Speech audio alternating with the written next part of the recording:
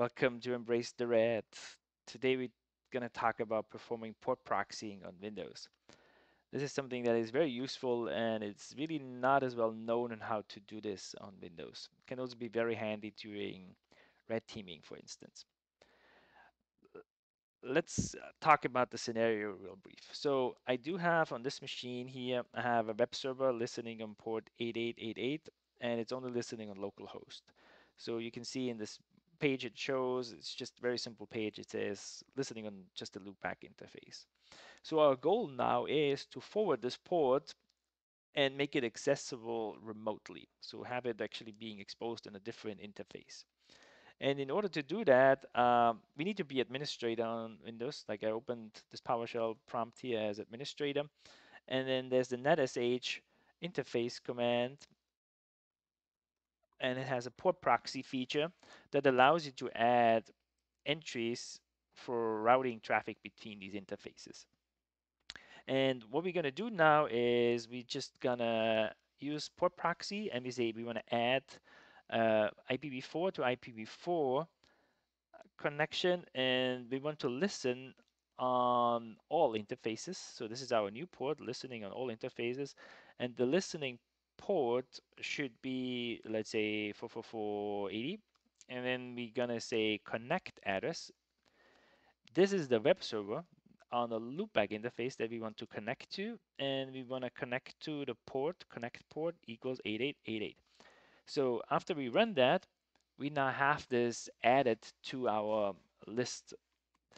The problem is that the firewall would not allow now this port to be accessible from remote because Windows by default will block this port. So in order to add now a rule to the firewall to allow access remotely to this endpoint, we use again netsh firewall, advanced firewall. So this is sort of the feature how you can add a rule to the firewall and you can give it a name and let's put an underscore underneath so it shows up on the right top of the list.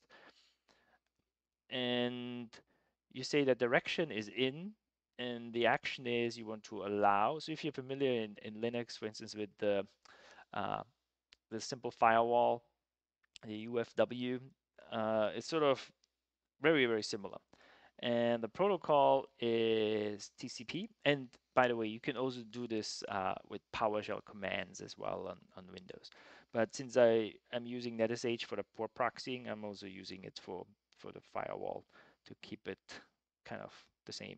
And then you say the port that you want to expose is 44480. So this now adds a rule to the firewall. Oops, a typo somewhere. Advanced firewall. So there's a firewall missing here. So we need to. So and this now adds a rule to the firewall. And let me show you actually what happened. So this is my firewall list. And if I go here on this machine and refresh the list, you can see that now on the very top, since I use an underscore, we actually have this entry that a new port is exposed on the firewall. So that's basically all there is now. And if I go now to my other machine, go here to the browser, and the machine, the remote machine is called Saturn in this case, and we said, what was this, 44480. And now you can see we have this web server exposed remotely. So we can now from a different machine access this particular web server. So in order to kind of revert all of that, you would just use kind of the same commands. You can just use, so we would say the firewall, we want to revert it.